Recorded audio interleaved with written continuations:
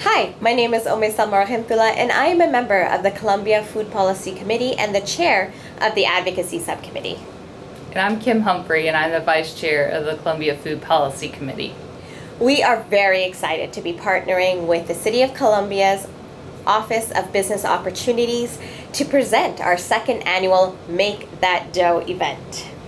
It will be October 19th at 8:30 to 10, and it will be located at the Busby Street Community Center. Breakfast will be provided. That Dough was started last year, and its aim is to bring together nonprofits and small businesses working in the area of food insecurity, food access, and food provision as a way to bring synergies and new ideas around providing food security for the City of Columbia. What you can expect from the event is we'll be highlighting the new mobile market. We'll also bring in funders, some of the business community, and other policy leaders in our community to talk about problems and issues and solutions.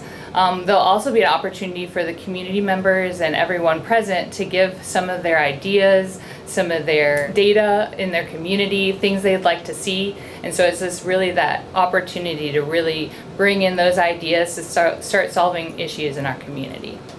So we invite you to come join us. Registration is still open and includes a yummy breakfast catered by Chef Eddie. You can sign up for the event at the QR code on your screen, or you can find us on Facebook, Columbia Food Policy Committee.